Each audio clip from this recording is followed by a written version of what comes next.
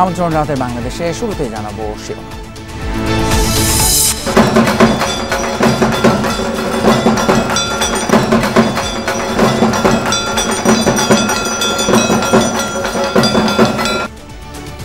শারদীয় দুর্গোৎসব ঘিরে সনাতন ধর্মাবলম্বীদের উৎসাহ উদ্দীপনা, বিহিত পূজা সহ নানান আনুষ্ঠানিকতা। সন্ধ্যা আরতির মধ্য দিয়ে মণ্ডপে মণ্ডপে বিদায়ের সুর।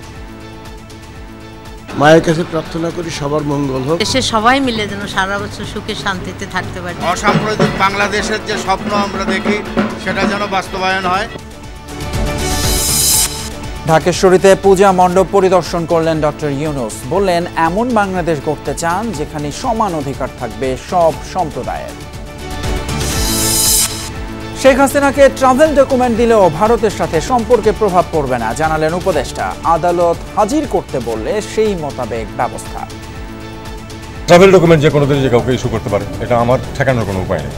তবে যদি কোনো মামলায় তাকে যদি বলা হয় যে তাকে হাজির করতে হবে কোর্ট থেকে যদি বলে, আমরা তখন ব্যবস্থা নেব। সরকারি চাকরিতে প্রবেশের বয়সসীমা ৩৫ ও নারীদের ৩৭ করতে পর্যালোচনা কমিটির সুপারিশ। অবসরের বয়সসীমা নিয়ে বলা হয়নি কিছুই। নির্বাচনকালীন সরকারের অধীনে ভোটের পক্ষে সংস্কার কমিশন। ছোট দলগুলো ভোটের আনুপাতিক হারে আসন বিন্যাস চাইলেও আপত্তি বিএনপির। ডেঙ্গুতে চলতি মৌসুমে একদিনে সর্বোচ্চ ৯ জনের মৃত্যু। এ পর্যন্ত মারা গেল ২১০ জন। হাসপাতালে চিকিৎসা নিচ্ছে ৯১৫।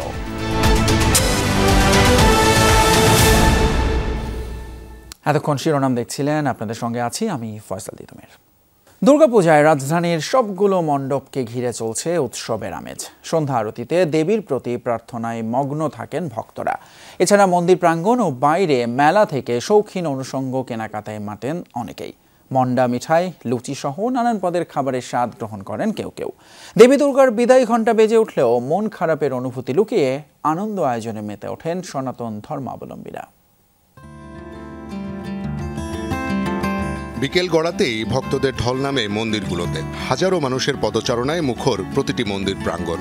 মন্দিরে মন্দিরে ঘুরে প্রতিমা দর্শন, এটাই যেন পূজার আনন্দ। রাজধানীর রমনা কালী মন্দিরের প্রবেশপথে গ্রাম্য মেলার আয়োজন। মন্ডা, মিঠাই, জিলাপি, নানা পদের পিঠা, লুচির সাথে সবজি, ডাল, আরও কত কত মুখরোচক খাবারের স্বাদে ডুব দেন অনেকেই।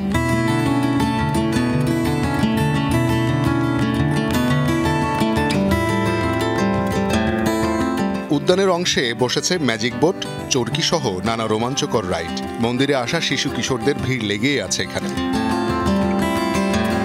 ফিরছি, ভালো লাগছে সবকিছুই। একমাত্র বছরের এই সময়টা এখানে আসলেই বোঝা যায় যে মেলা নামক যে বিষয়টা ছিল ছোটবেলায় আমাদের জীবনে, সেটা আছে। বিয়ের পরে ভালোই চলছে পূজাটাই, ফার্স্ট পূজা, সেজন্য ভালোই চলছে। সবাই সকাল থেকে বের হয়ে গেছি, তো ঘুরতেছি একটু এনজয় করতেছি। সন্ধ্যা নামতেই মন্দিরে সনাতন ধর্মাবলম্বীদের উপচে পড়া ভিড়। মহানবমীর রাত পোহালেই দেবীকে বিদায়ের প্রস্তুতি শুরু হবে। তাই তো দেবীকে এক নজর দেখতে, প্রতিমার সাথে ছবি তুলে স্মৃতি রেখে দিতে চান সবাই। কেউ মোমবাতি প্রজ্বলন করে প্রার্থনা করেন দেবীর কাছে। দুর্গাপূজাটা আমাদের ভালোই যাচ্ছে, আশা করি আগামীকালকের আমাদের সমাপ্তিটা ভালোই হবে। এই যে উৎসব করতেছি, আমাদের উৎসব যে আনন্দ কিন্তু সবাই করতেছি আমরা, যাতে এই আনন্দটা যাতে বৃথা না যায়। সবার যেন ভালো হয়, সবার যেন মঙ্গল হয়, সবাই যেন সুখে শান্তিতে আমাদের বাংলাদেশে থাকতে পারে।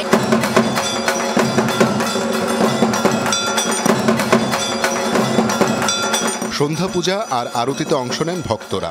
ধূপ জেলে, ঢোল, বাদ্য আর উলুধ্বনিতে মুখরিত মণ্ডপ। পুরোহিতের মন্ত্রের সাথে কণ্ঠ মেলান ভক্তরা।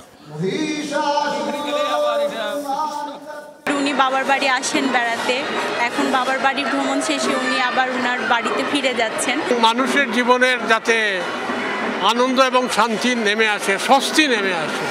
বিজয়া দশমীর বিদায়ের আগ পর্যন্ত প্রতিটি মণ্ডপেই চলে এই আনন্দ ভাগাভাগির আয়োজন। শওকত মঞ্জুর শান্ত, যমুনা নিউজ, ঢাকা। রাজধানীর খামারবাড়ি কৃষিবিদ ইনস্টিটিউশন পূজা মণ্ডপে আছেন সহকর্মী ফয়সাল মাহমুদ। সরাসরি যাচ্ছি তার কাছে। ফয়সাল, এখন মণ্ডপে ভক্ত অনুরাগীদের উপস্থিতি কেমন দেখছেন? কি আয়োজন চলছে পূজার, একটু জানাবেন। তিতুমির জানেন আজ দিনব্যাপী পূজার যে আনুষ্ঠানিকতা ছিল সেটি কিন্তু চলেছে, সেখানে উপস্থিতিও ছিল একেবারে চোখে পড়ার মতো। জানেন আজকে একই দিনে দুই তিথি পড়াতেই কিন্তু যে সকল ভক্ত অনুরাগী ছিলেন, সনাতন ধর্মাবলম্বী যারা ছিলেন, তারা কিন্তু সকলেই চেষ্টা করেছেন পরিবার, প্রিয়জন, আত্মীয় স্বজন সবাইকে নিয়েই পূজা মণ্ডপে আসার জন্য এবং দেবী দুর্গার দর্শন পাওয়ার চেষ্টায় কিন্তু সকলেই এখানে এসেছেন। এখন ঠিক তিতুমির রাত 10টা বাজে, কিন্তু এখনো পর্যন্ত আমরা দেখছি যে ভক্ত অনুরাগীরা রয়েছেন সনাতন ধর্মাবলম্বী, তারা কিন্তু এখনও আসছেন।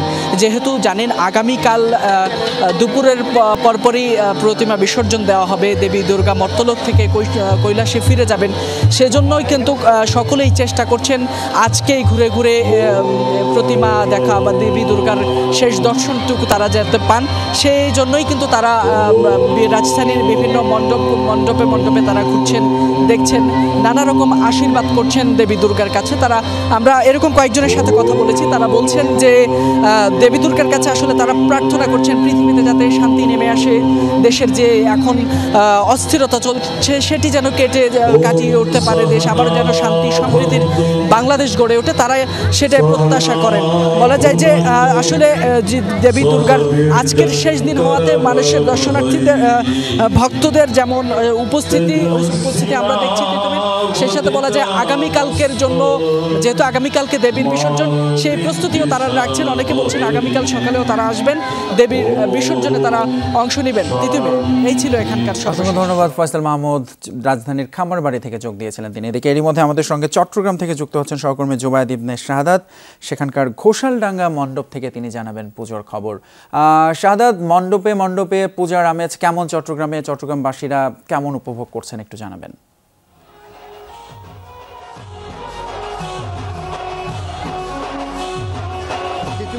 এই মুহূর্তে আমি আছি ঘোষালডাঙ্গা রাধাকৃষ্ণ মন্দিরের যে পূজা মণ্ডপ সেখানে, এবং এখানে আপনি আমার পিছনে নিশ্চয়ই দেখতেই পাচ্ছেন ভক্তরা কিন্তু ভিড় জমিয়েছেন শেষবারের মতো দেবী দুর্গাকে দর্শনের জন্য, এবং তারা এই মুহূর্তটাকে উপভোগ করছেন এবং নাচে গানে তারা তাদের যে সময়টা সেটা উপভোগ করছেন। পাশাপাশি তারা কিন্তু পরিবারের সাথে বিভিন্ন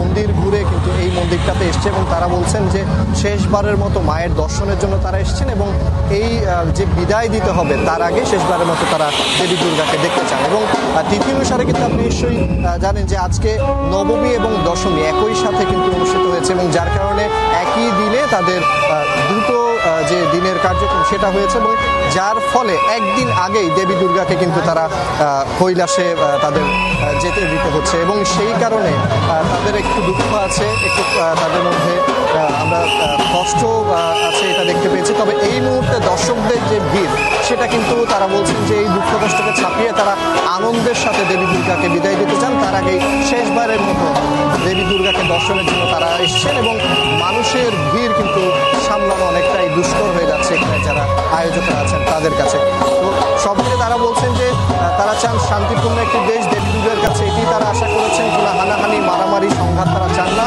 এবং মায়ের কাছে এই আশীর্বাদটা নিতেই তারা এখানে আসছেন, এবং এটা কিন্তু একেবারে গভীর রাত পর্যন্ত তাদের এই আরাধনা, তাদের এই ভক্তি শ্রদ্ধার জন্য, শেষবারের দর্শনের জন্য তারা কিন্তু এখানে আসবেন। জি, অসংখ্য ধন্যবাদ জুবায়েদ ইবনে শাহাদাত যোগ দিয়েছিলেন চট্টগ্রাম থেকে, জানাচ্ছিলেন পূজার খবর।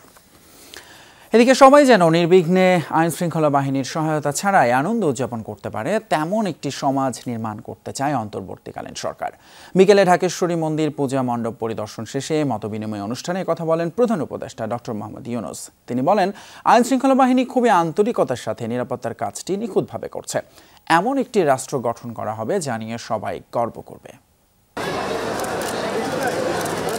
শারদীয় দুর্গাপূজা উপলক্ষে হিন্দু সম্প্রদায়ের সঙ্গে শুভেচ্ছা বিনিময় ও পূজা মণ্ডপ পরিদর্শন করতে বিকেলে ঢাকেশ্বরী মন্দিরে যান অন্তর্বর্তী সরকারের প্রধান উপদেষ্টা ডক্টর মোহাম্মদ ইউনূস। এ সময় পূজা মণ্ডপ পরিদর্শনের পাশাপাশি সনাতন ধর্মাবলম্বীদের সাথে কুশল বিনিময় করেন তিনি। পূজা মণ্ডপ ও দুর্গাপূজার আনুষ্ঠানিকতা পরিদর্শন করে হিন্দু সম্প্রদায়ের সঙ্গে মতবিনিময় সভায় অংশ নেন প্রধান উপদেষ্টা। আপনারা একেবারে নির্বিঘ্নে নির্ভয়ে আগামীকাল আপনাদের পূজা পার্বণ সম্পন্ন করে প্রতিমা বিসর্জন দিতে পারবেন। এ সময় হিন্দু সম্প্রদায়কে দুর্গাপূজার শুভেচ্ছা জানান তিনি। বলেন, দুর্গাপূজার মহা উৎসবে সারা দেশে একটি আনন্দের পরিবেশ সৃষ্টি হয়েছে। 4 দিনের ছুটি, এই ছুটি সবাইকে অত্যন্ত আনন্দিত করেছে, আমাকেও। আমিও ছুটি পেয়েছি, সহজে ছুটি দেন আমাকে। তার সঙ্গে দুর্গাপূজার মহোৎসব, দুটো মিলিয়ে সারা দেশে আনন্দের জোয়ার সৃষ্টি হয়েছে। দুর্গাপূজাকে কেন্দ্র করে কোনো রকম বিশৃঙ্খলা যাতে না হয় সেজন্য সরকার এবং সরকারের বাইরে সবাই আন্তরিকভাবে চেষ্টা করছে বলে জানান প্রধান উপদেষ্টা। আমরা এমন এক বাংলাদেশ তৈরি করতে চাই যে বাংলাদেশে আমাদের যারা এই দেশের নাগরিক তাদের সকলেরই সমান অধিকার, এই কথা যেন আমরা নিশ্চিত করি। শুধু কিতাবে লিখে গেলে হবে না। ছাত্র জনতা তাদের জীবন দিয়েছে এবং নতুন বাংলাদেশ সৃষ্টি করার স্বপ্ন নিয়ে এই যাত্রা শুরু করেছে। আমরা এই স্বপ্নকে বাস্তবায়িত করতে চাই, এটা শুধু কথার মধ্যে সীমাবদ্ধ রাখতে চাই না। প্রধান উপদেষ্টা বলেন, ছাত্র জনতার অভ্যুত্থান আমাদের মহা সম্ভাবনা তৈরি করে দিয়েছে। নতুন বাংলাদেশে কি কি দরকার তা চিহ্নিত করে কাজ করতে হবে। এমন এক সমাজ থেকে আমরা বেরিয়ে আসছি এই অভ্যুত্থানের মাধ্যমে, যেখানে সমস্ত অধিকার ছিল ছোট্ট একটা গোষ্ঠীর কাছে, আর বাকি মানুষের কোনো অধিকার ছিল না। আমরা সব অধিকার বঞ্চিত মানুষ ছিলাম। এই অভ্যুত্থান হঠাৎ করে সেটা পাল্টে ফেলল। যারা সমস্ত অধিকার নিয়ে বসেছিল, মানুষের সমস্ত অধিকার কেড়ে নিয়েছিল,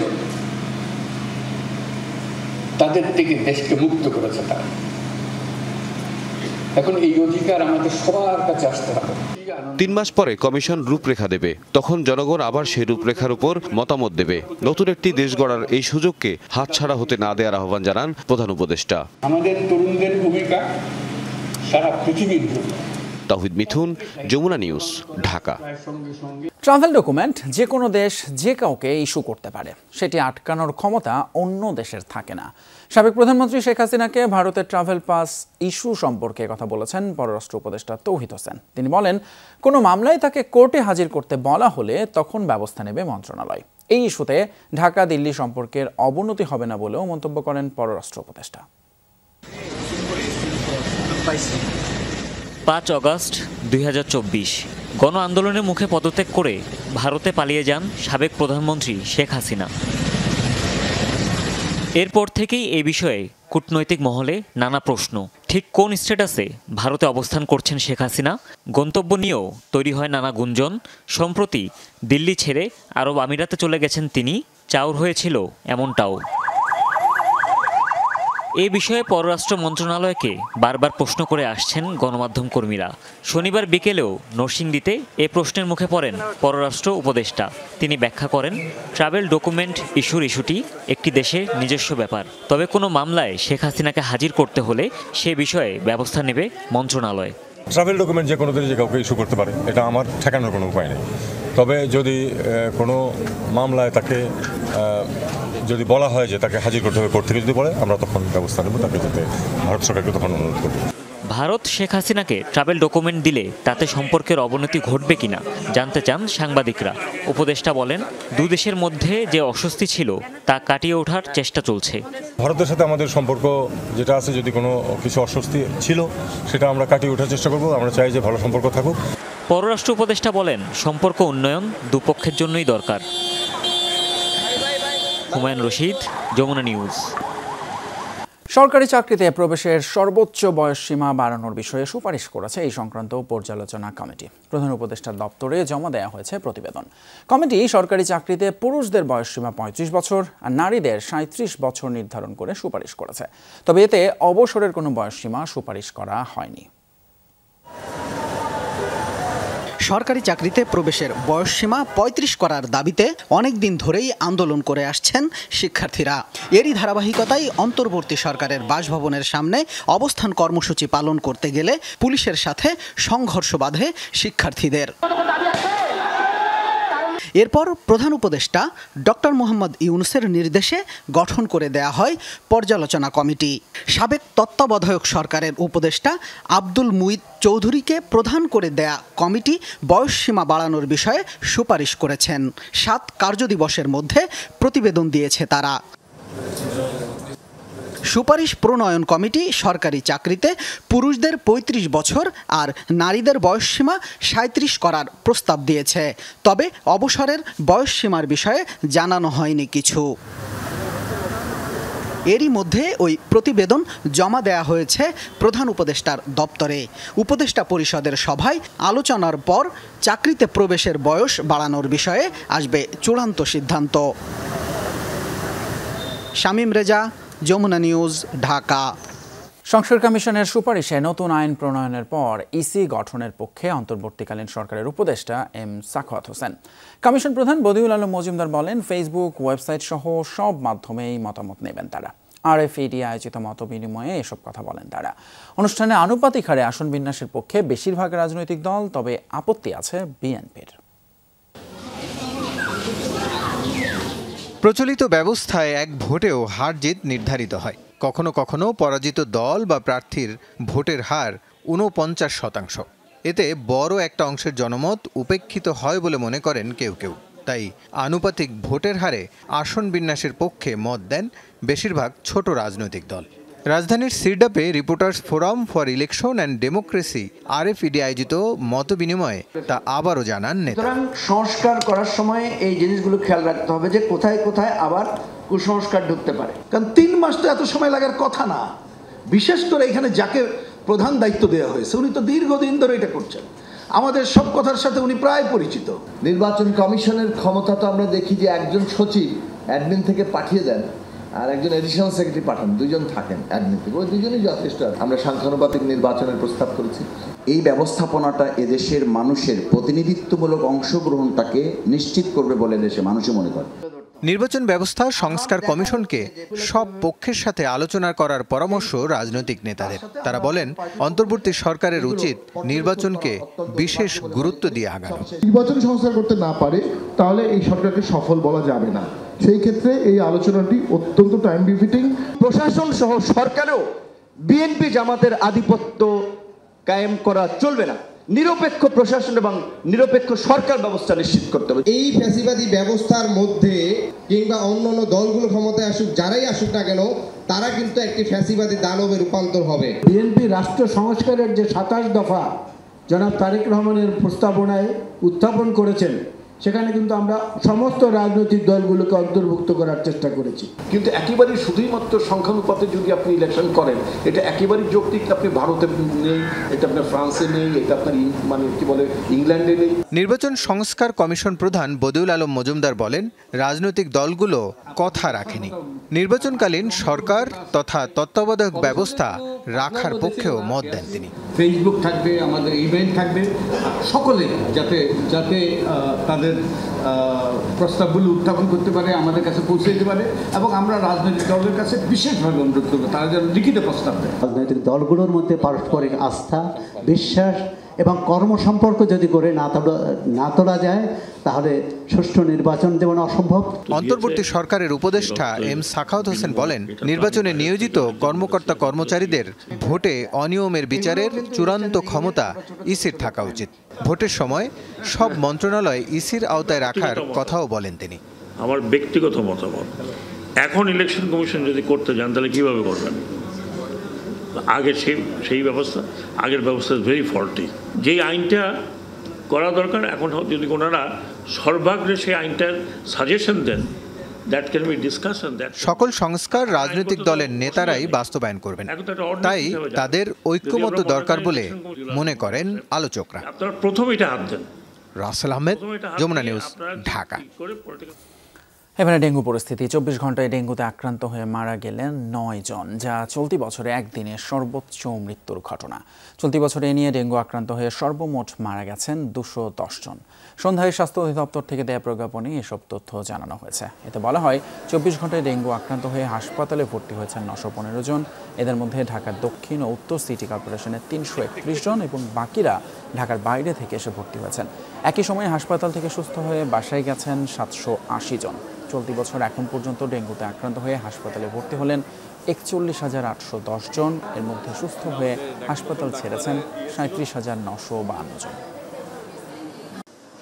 দেশে উৎসব মুখর পরিবেশে সনাতন সম্প্রদায়ের প্রধান ধর্মীয় উৎসব দুর্গাপূজা উদযাপিত হচ্ছে। আইন শৃঙ্খলা বাহিনীর কড়া নিরাপত্তার কারণে সবাই নির্বিঘ্নে পূজা উদযাপন করছেন। সকালে ঢাকা বিশ্ববিদ্যালয়ের জগন্নাথ হলে দুর্গাপূজা মণ্ডপ পরিদর্শন শেষে এসব কথা বলেন বিএনপির সিনিয়র যুগ্ম মহাসচিব রুহুল কবির রিজভী।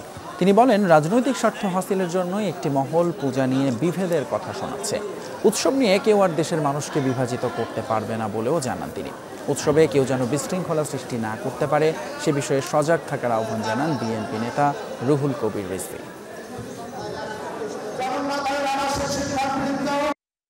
বিভাজনের রেখা দিয়ে আর বিভক্ত করা যাবে না। অনেক হয়েছে, অনেক করেছে। শুধুমাত্র নিজের স্বার্থকে, শুধুমাত্র কর্তৃত্ববাদী শাসককে দীর্ঘায়িত করার জন্য ওরা জঙ্গি, ওরা সাম্প্রদায়িক, ওরা এই, ওরা সেই, এইভাবে বলে বলে সমাজের মধ্যে এক ভয়ঙ্কর রকমের যে বিভেদ রেখা তৈরি করা হয়েছিল, সেই বিভেদ রেখা আর থাকবে না। বাজার তদারকিতে বাণিজ্য মন্ত্রণালয় এবার অভিযান চালালো রাজধানীর রায়ের বাজারে সাদেক খান কৃষি মার্কেটে। এ সময় একটি খাবার হোটেলকে 5,000 টাকা জরিমানা করে বাণিজ্য মন্ত্রণালয়। অন্যদিকে কাঁচা বাজারে ক্রেতা বিক্রেতারা রসিদ ব্যবহার করছেন কিনা তাও তদারক করা হয়। বাণিজ্য মন্ত্রণালয়ের কর্মকর্তারা জানান, বাজার ঠিক রাখতে তাদের এই অভিযান অব্যাহত থাকবে।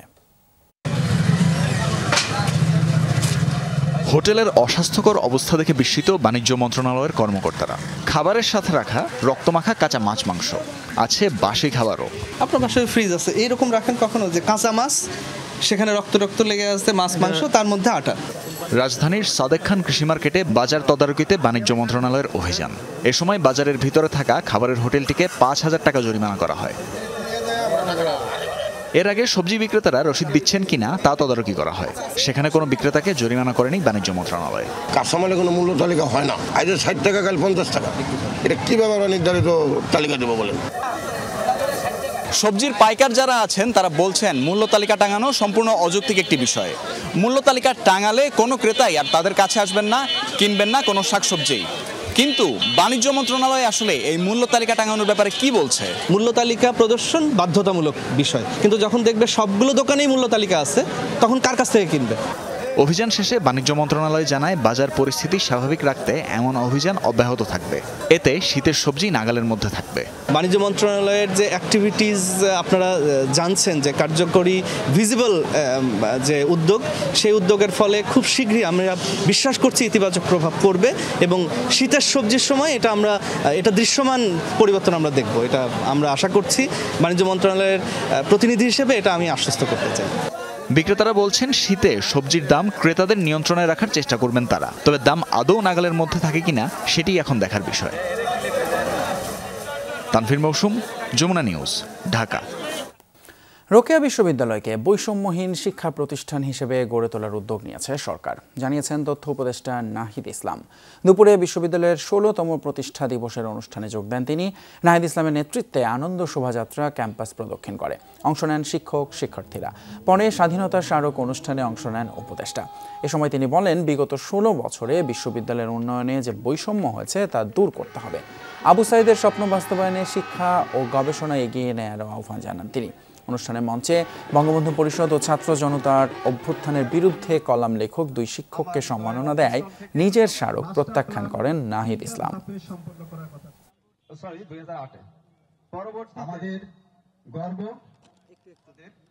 নবনিযুক্ত যিনি ভিসি স্যার রয়েছেন, তার সাথে আমরা আলোচনা করেছি এর আগেও, হলের প্রয়োজন রয়েছে এখানে। এছাড়াও এখানে আরো কিছু সুযোগ সুবিধা বৃদ্ধির প্রয়োজন রয়েছে এবং আবু সাইদ যে বিশ্ববিদ্যালয়ের ছাত্র, যে বিশ্ববিদ্যালয় এই অভ্যুত্থানের লড়াই শুরু করেছে, অবশ্যই সেই বিশ্ববিদ্যালয়ের ছাত্ররা, শিক্ষকরা অবহেলিত থাকবে না। যারা মানুষের অধিকার কেড়ে নেয় তারাই পূজায় বিশৃঙ্খলা করেছে বলে মন্তব্য করেছেন শিল্প ও গৃহায়ন উপদেষ্টা আদিলুর রহমান খান। বিকেলে মুন্সিগঞ্জ সদরের বিভিন্ন মণ্ডপ পরিদর্শনে গিয়ে সাংবাদিকদের এসব কথা বলেন তিনি।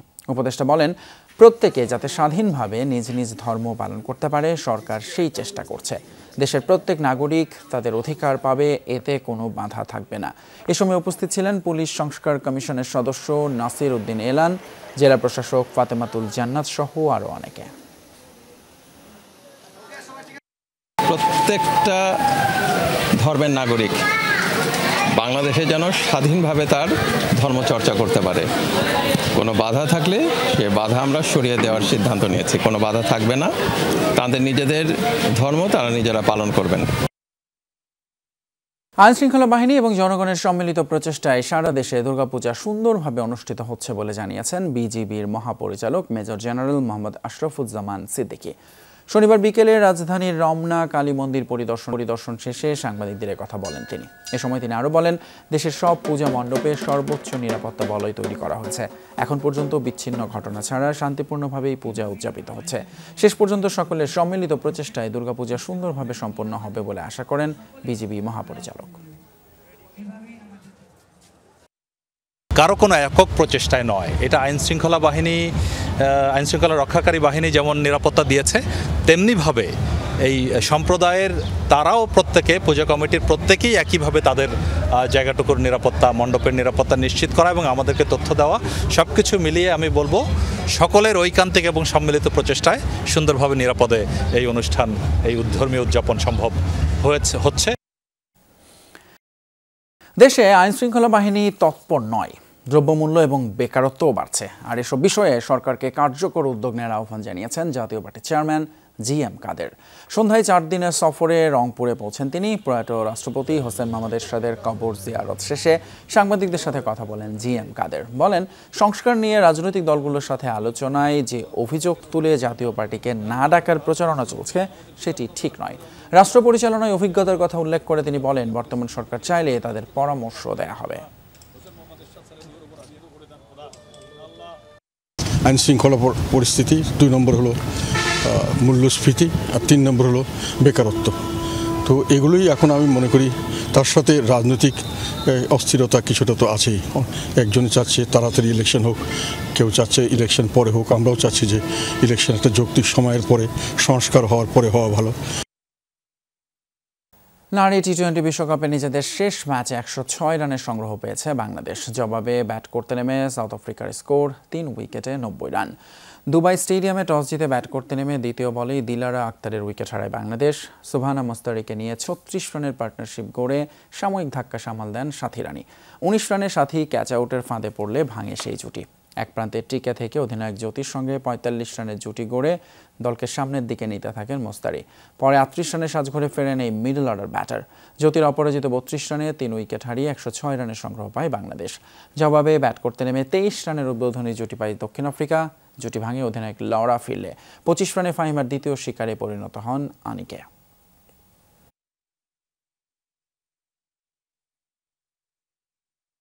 এবারে বাংলাদেশ ভারত টি-20 সিরিজের খবর। সিরিজের শেষ টি-20তে সঞ্জু স্যামসনের ঝড়ো সেঞ্চুরিতে রানের পাহাড় গড়েছে ভারত। 6 উইকেটের রেকর্ড 297 রান তুলে টাইগারদের হতাশায় ডোবায় বিশ্ব চ্যাম্পিয়নরা।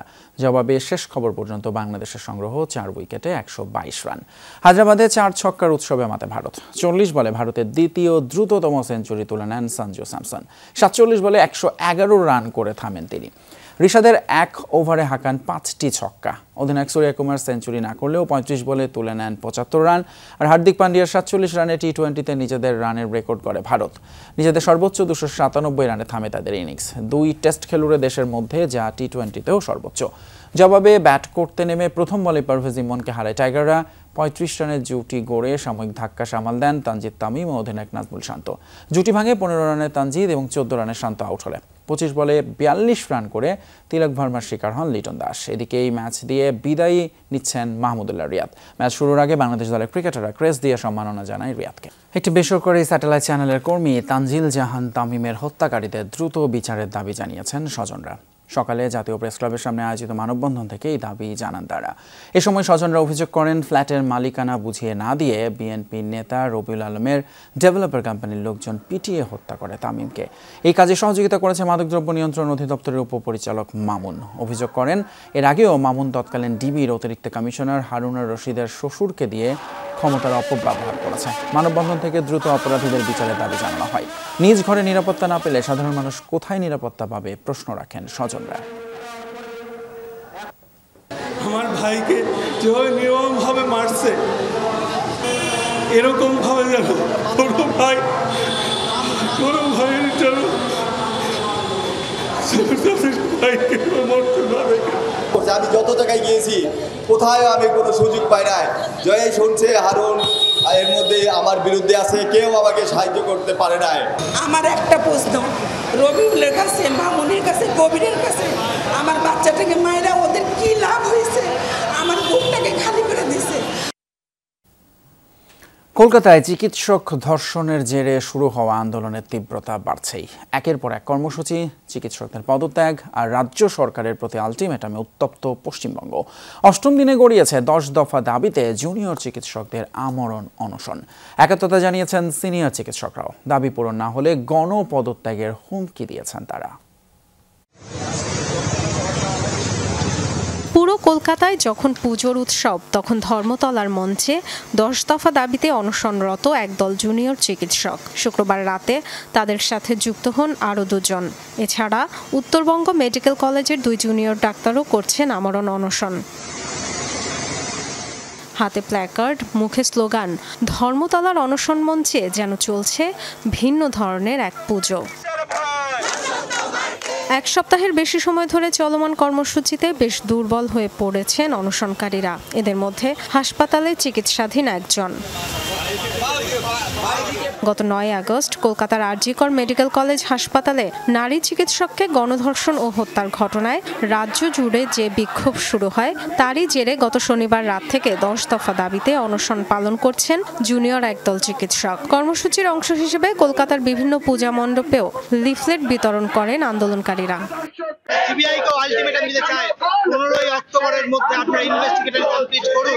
অনশনকারীদের সাথে একাত্মতা জানিয়ে শুক্রবার নতুন কর্মসূচি ঘোষণা করেন কলকাতার চিকিৎসকরা।